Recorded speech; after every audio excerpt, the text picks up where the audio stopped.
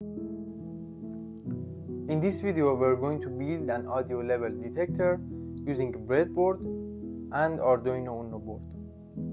So let's begin by connecting the LEDs to the breadboard. These LEDs will detect the audio level. I'm going to use 4 of them. You can use more LEDs if you want to, but for this project 4 LEDs will be sufficient.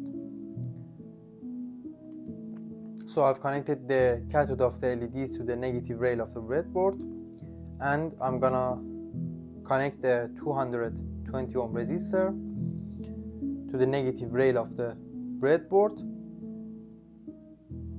on both sides. So the current across the LEDs will be limited through this resistor. Next, I'm gonna connect my 10 kilo ohm resistor to the positive rail of the breadboard and to a blank spot, and I'm gonna connect the 0.1 microfarad capacitor across the resistor, followed by 3.3 kilo ohm resistor to the other side of the capacitor, and finally I'm gonna connect my 1 kilo ohm resistor to the other side of 3.3 kilo ohm resistor and to ground. So here is the first side, and this side will be connected to the ground. Perfect. Here is my condenser mic with positive and negative pole. So I'm going to connect the negative to the negative rail of the breadboard, and the positive pole will be connected to the junction between the capacitor and 10 kilo ohm resistor in the middle of them. So now it's connected. Perfect.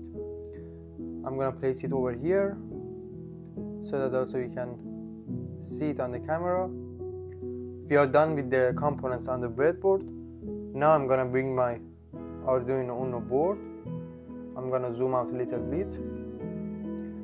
Perfect.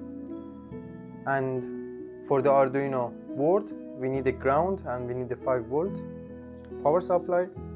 So ground, I'm gonna indicate it as red wire.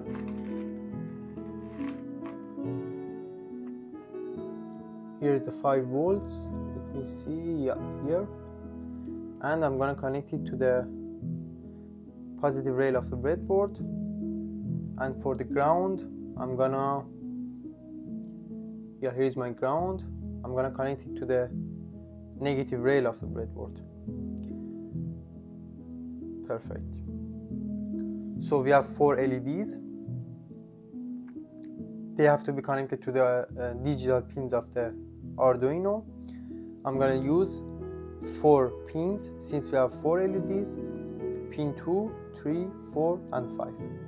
And I'm gonna connect each of them to the anodes of the LEDs.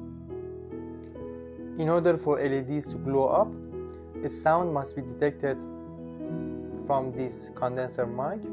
This sound is going to be analog. Therefore, we are going to use the analog pin of the Arduino UNO board.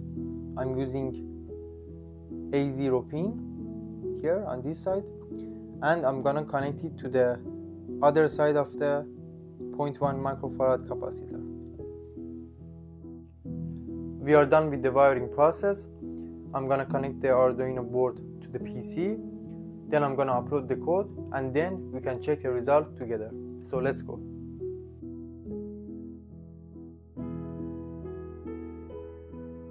Before we test the circuit, I have to mention that I have connected the rails of the breadboard, both of them by these jumper wires, and I have switched one of my blue LEDs with the red one, and we are good to go. I'm gonna play a no copyright music on my iPad. I'm gonna bring my iPad close to the condenser mic, and when I bring it so close to it, all 4 LEDs must turn on, and when I move away my iPad from the mic, maybe only the first 2 LEDs will turn on. We're gonna find out. So let's go ahead and let's play the music.